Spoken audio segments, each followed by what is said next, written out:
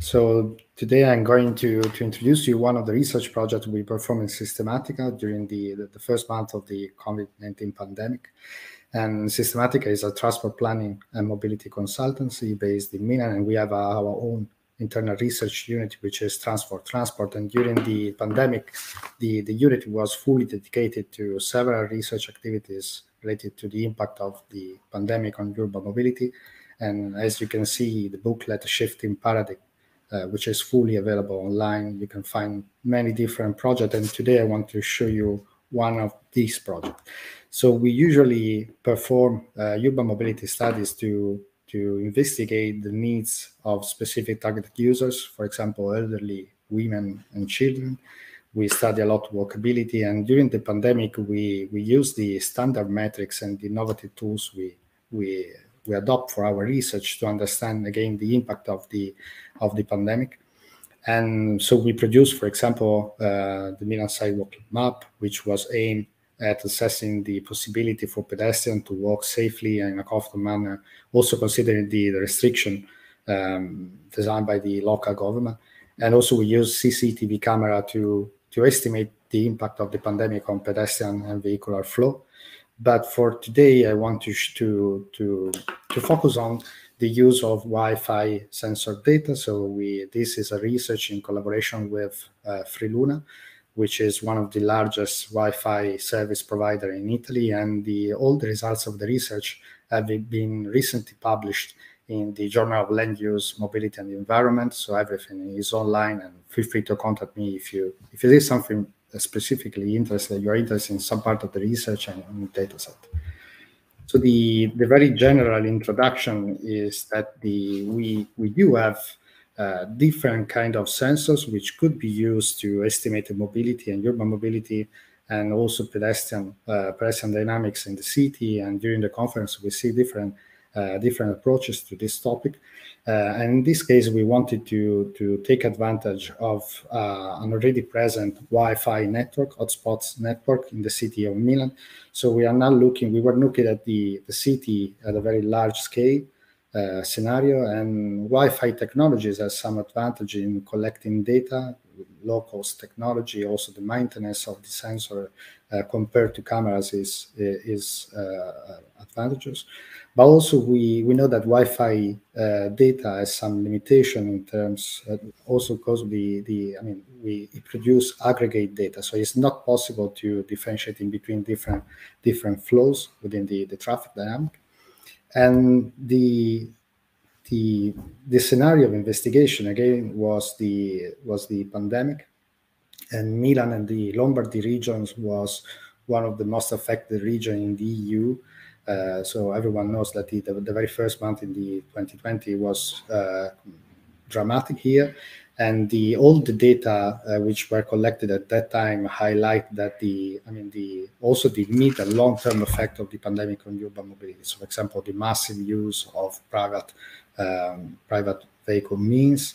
So we were looking at this kind of data to highlight any significant mobility patterns in the city, also considering the 15-minute city as a very general framework for this research. So the data we used is composed of around 100 million of mobile devices which were detected during a 7-month period of data collection. On the right side of the slide, you can see an animation of the results of the data collection phase. So each bar corresponds to the position of a Wi-Fi sensor. And we had plans of research questions, which were devoted through the research, but the very first one is effective. The use of Wi-Fi technology is effective to study city dynamics, and it was possible to quantify the effects of the COVID-19 pandemic on urban mobility. And then we start correlating among them time variant data related to traffic volumes with the density distribution of time invariant data related to the city, the characteristics of the city.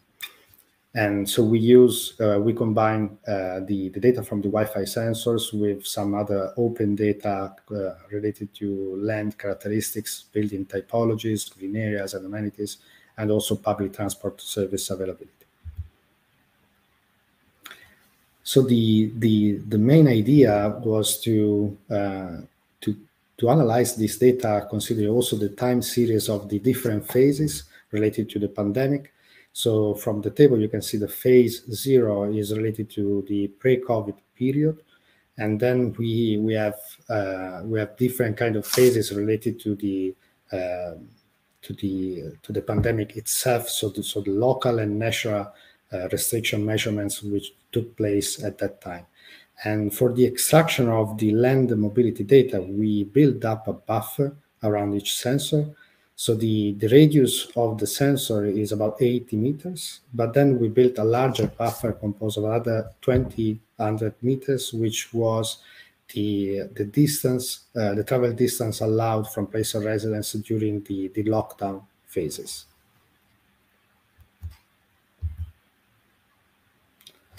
So again, first we look at the time series of data, and as you can see, it was pretty easy to recognize the trend in data, considering the pre-COVID period from the 1st of January to the 23rd of February.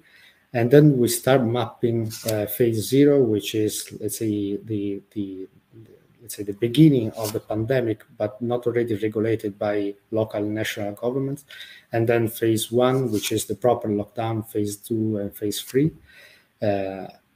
We perform a series of independent sample t-tests to recognize the significance of the difference in between of these phases. And also we smooth short-term fluctuations of data to highlight also long-term trends of data with trend analysis. Here by an analysis regarding the day and hourly analysis of the data. So we were looking at the circadian rhythm of the city during the pre-COVID period, and again phase 0, 1, 2, and 3. And you can see, for example, that the phase 0, the proper lockdown, was characterized by an overall decrease of traffic volumes as a whole. And then the phase 1 and phase 2 and 3 were characterized instead by a flattener temporal distribution of values. So back to normal, let's say normal, it was not, but I mean back to uneasiness in the lockdown measurement. Then we look at mobility profiles during the weekday and the weekend. It was not really possible to recognize precise mobility pattern because all the dynamics in the city and urban mobility was dramatically influenced by the impact of the COVID pandemic. But still, this kind of data was really useful also for to estimate the mid and long-term effect of the pandemic. Then we start correlating data. So again, the data regarding the number of mobile devices detected in the area of action of each sensor with the characteristics of the city. So on the left, on the right, you can see some example of the extraction of the land and mobility data, and we start correlating this data set, and also considering the relative position in the city. So using spatial autocorrelation statistics. And the interesting results were also considering that the concentration, for example, of residential building and department store were significant and positive with traffic data, considering all the phases of the lockdown, also considering the containment measurement. And then the last results of the research was to propose a model which could highlight the best position for a new sensor in the city. So focusing on the pre-COVID period, the results of the correlation analysis performed before was useful to estimate the area of the city where the future data collection activity could, and more extensive data collection activity could be useful to estimate and to study the activities in the city. So in conclusion, the use of Wi-Fi data for us was truly interesting, and it's confirmed to be effective for the understanding of urban mobility. And we do combine these techniques for data collection with other tools. for example, computer-based, agent-based simulation, but also big data, social media data from Twitter, for example. And we do use this data for mapping through GIS, and the step forward for the use of this data is to have a real-time application, so to collect this data in real time and to provide to the stakeholders and the end users some estimation of the activity patterns in the city. So thank you for your attention, and I'm available for any questions. Thank you, Andrea. What a fascinating breakdown of the activity during Milan, and what a wild time period, January 2020 to July 2020. So thank you for sharing that. We definitely have time for at least one or two questions from the chat. So we'll start here. Have there been, or are there ways these insights are being used to determine accessibility or equity in Milan?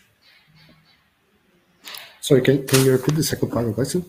Yeah, so I'll just repeat the whole thing. Have there been any ways these insights are being used to determine accessibility or equity in Milan? Yeah, I mean, this kind of data was analyzed considering the opening and the closing of each kind of typology of service, which was mapped during the entire period.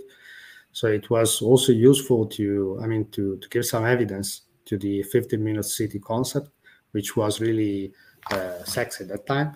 But I mean, the point was that it was possible to see the dynamic in the city, also considering, for example, that also even during the very first lockdown measure, only supermarkets were open and available accessible for the users. So this kind of dynamics was recognizable through data. Absolutely. Thank you so much again for sharing your presentation with us, Andrea. This has been